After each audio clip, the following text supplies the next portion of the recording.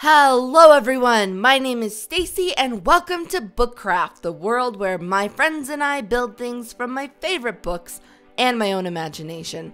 Let's get back into the story. So today's episode is a very special episode. We are finishing our book, The 21 Balloons. I'm going to go right to the word of the episode. Look at all of the words that we have done in this series so far. Today's word is going to be cacophony, and cacophony means a harsh and deafening mixture of sounds. Something really loud, a loud cluster of noises, essentially. So let's go ahead and put that there, and let's go downstairs. I can't wait. This is like Christmas morning. It's the conclusion of a book Miss reads a lot. We're almost done with the 21 balloons. Are you excited? Okay. Dog Ear, I know you are excited because Dog Ear, today is the first day that you are going to ride the rails in Bookcraft. That is right, Dog Ear is going to ride the book line for the 21 balloons. That is, if he does not chicken out. Come on, Dog Ear, you can do it. Through the library to where the 21 balloons book line is. Let me go ahead and get you a minecart, Dog Ear. And now, good boy. Okay, just come on in. Be brave. You can go in. Oh, you're in. Let me get myself a minecart. Okay, and we're off. Dog Ear, you're doing it. You are doing it, Dog Ear. All right, guys. So, as you remember, we started the 21 balloons 30 episodes ago. Professor William Waterman Sherman washed up in the Atlantic Ocean in the wreckage of 20 hot air balloons. And everyone... Oh, bother. Anyway, as I was saying, I'm gonna, oh, actually, yeah, I can just cobble up. Everyone wanted to know how he arrived in the ocean with all of these hot air balloons, and so he went to the Explorers Club in San Francisco to tell the story. And the story he tells is what we have been building things out of in this Minecraft series. Get on in there, Dog Ear. Get on in.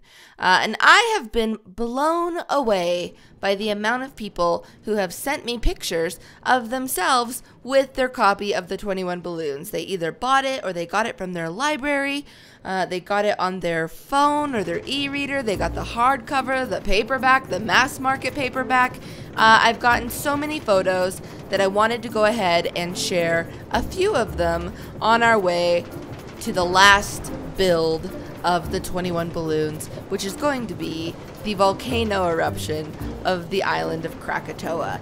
So anyway, Professor Sherman says that he crash landed after a seagull ripped his hot air balloon, the globe. He crash landed on the island of Krakatoa, and the secret of the island was that it was actually inhabited by a group of people who had been keeping the island a secret because there is a massive diamond mine on the island. A bigger diamond mine than any diamond mine you have ever seen in Minecraft. But there's also a volcano on the island, an active volcano. Oh, look, is Dog Ear down there by the balloon wreckage, hopefully? Dog Ear? Ah, here you are. Oh! Oh! Yes, the sky has cleared. This is perfect, Dog Ear. We've got one more leg of the train ride to go to the island of Krakatoa, past the balloon wreckage and the big globe. Let's go, Dog Ear. So, Professor Sherman, he gets to see all of these amazing things on the island, like the Moroccan House of Marvels that has all of this automated stuff in it, like beds that go through the ceiling into the sky, the merry-go-round, which is like a merry-go-round carousel that goes out over the ocean. Now, there are always tremors all the time happening on the island because of the volcano, and one day, Professor Sherman notices that the tremors are getting stronger and stronger, and all of a sudden, a crack opens up in the house, and they know that the volcano is about to explode, so they only have a few minutes to get to the Raft of Life and get up in the air and away from danger. There's the Raft of Life. That's what we're going to be getting to today. Just as soon as I get Dog Ear out of this minecart. You did it, Dog Ear.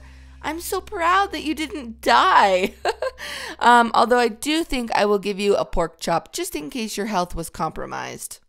Okay, so when Professor Sherman sees the crack, he says it was the most terrifying and sinister sight I have ever seen.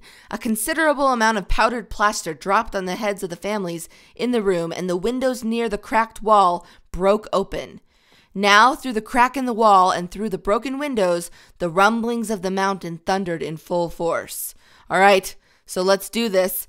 Nathan has added a button here that will make the sound of the volcano. Let's go, dog ear, through the rubble. We've got to get to the raft of life now to save ourselves, just like they do in the book. Now, for a minute, Professor Sherman thinks he should go get diamonds from the mine to take with him, but there is no time. Things are already in complete shambles. He says the M's Moroccan house, full of those amazing inventions, was burning like a huge plum pudding, due no doubt to a short circuit in the electric living room. Okay, dog ear, I'm going to grab one of the merry-go-round hoses so you can keep up with me. So he says, when I arrived at the balloon platform, it was straining at the hoses, ready to leap. There were many hands extended my way. I reached up, and my arms were grabbed just as the balloon platform tore itself away. I was lifted onto the platform. Look at the sky! Oh, chicken. Oh, the sky. It's from when the volcano explodes. It says it was wrapped in a thick, huge, tremendously tall black cloud of pumice, ashes, smoke, lava, and dirt, with, I suppose, a few $1 billion worth of diamonds thrown in. The raft of life was rocked back and forth at 30-degree angles by the concussions. Those of us who were near the balustrade hung on for life. A few of us who were in the middle of the platform were tossed about like flapjacks in a skillet. Oh, look! So Nathan's up here lending me his hand, and I've also invited a few friends to join in this fun with me. Hi, guys!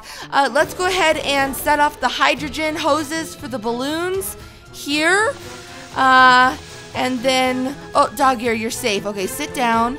And then I'm gonna come over here and set off these hoses too. And now let's go see if the volcano's about to explode. Oh, hey, look, it's Finn. Finn is here. I invited 5 people who sent me pictures of themselves reading the book. And, of course, the build team, wherever they are. Oh, hello there, Polar Bear. Oh, no. Sit down, dog ear, sit down. We don't have time. The volcano is about to explode. Look, here's the build team. Here's P-Dog Wolf. Here's Jasper. Nathan is over rigging the explosion. It looks like it is about to go. I'm so excited. This is so cool. Wait a minute. Who's down? Is that Gracer? Gracer! No! It's going to explode! Get out! No, jump! Jump! No, jump the other way!